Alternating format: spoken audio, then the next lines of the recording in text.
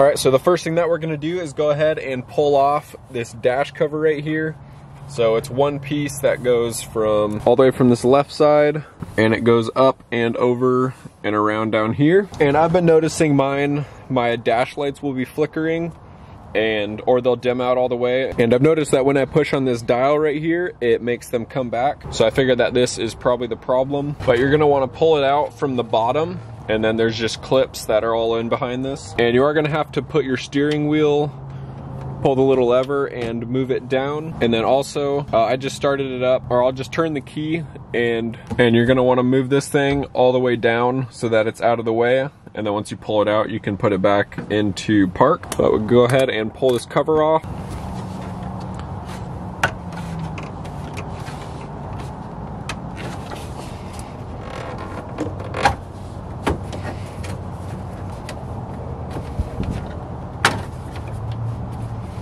And then as you can see right there, that shifter lever is getting in the way now.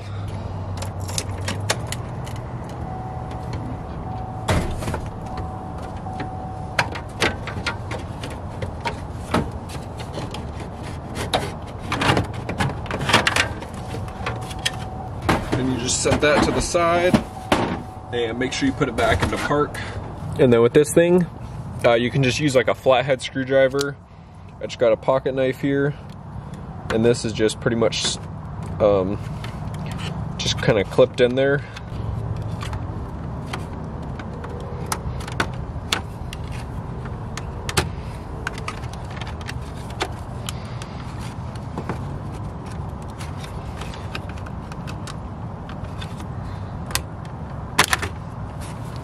It'll pop out just like that.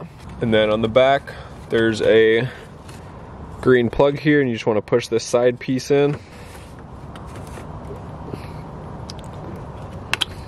Just like that. And then here's the new one. Just want to plug that in.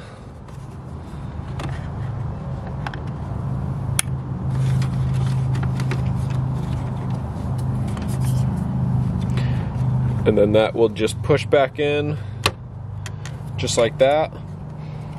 And then now we can just go ahead and get that dash put back on. And that'll go back on pretty much the same way it came out.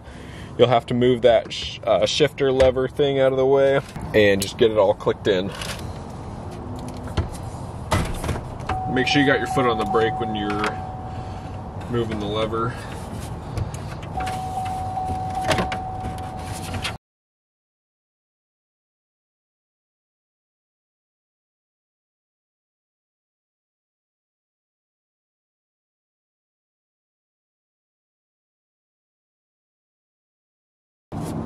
Then you should feel everything click back into place, and then we can go ahead and